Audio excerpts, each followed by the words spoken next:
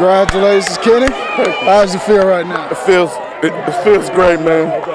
It's been 19 years since we've been here and won. You get hit so many times, you never know if you'll get another shot. And I just wanted to get here and win. I lost 4 times, and I just happy, man. Just happy.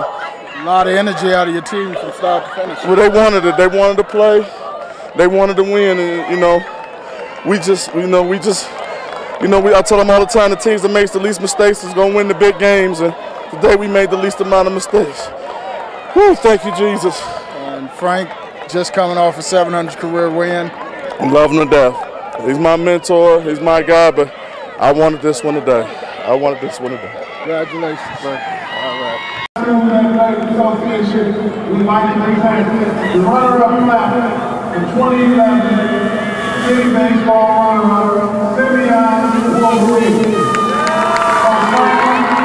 Congratulations on the season. Now I'd like to present the individual awards to the team. Assistant head coach Robert Antoine Brown, Blake Hickman, Adrian Hardwood, Aaron Evans, Corey Ray, Malik Simmons. We couldn't do nothing, you know what I mean? It had to be a tough one. I mean, it's a tough game. What do you want to say to Kenny and his team right now? They played a great game. Good luck to them. Congratulations.